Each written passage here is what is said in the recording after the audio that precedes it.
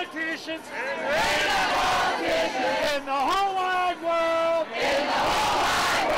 stop the people's power, stop the people's power. We're in tough times. Families are out of work. Small businesses are struggling. More people go without health care. At the same time, our state faces a budget crisis caused by the worst recession since the Great Depression.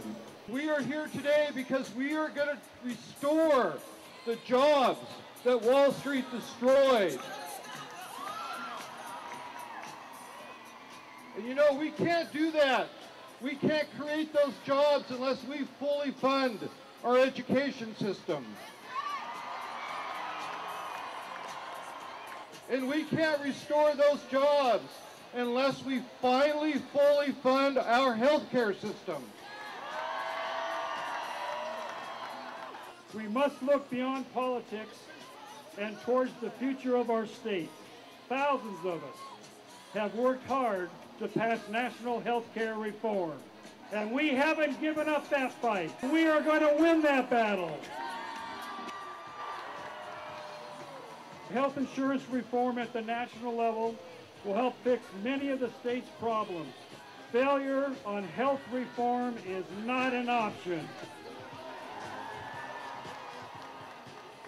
We are not going to allow them to slash funding for health care, education, and other necessary services.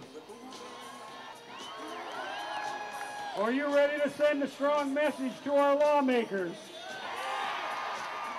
No more cuts! No more cuts! No more cuts!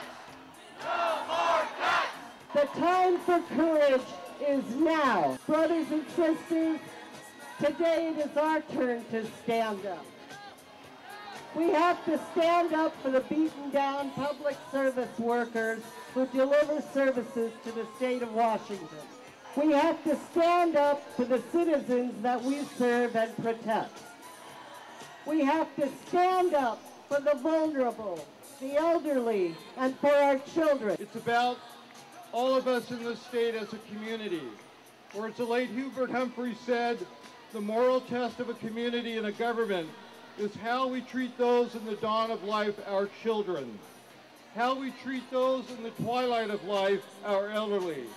And how we treat those in the shadow of life, the sick, the needy, and the handicapped. So let's do the hard work here in Olympia and then on to November, and let's win.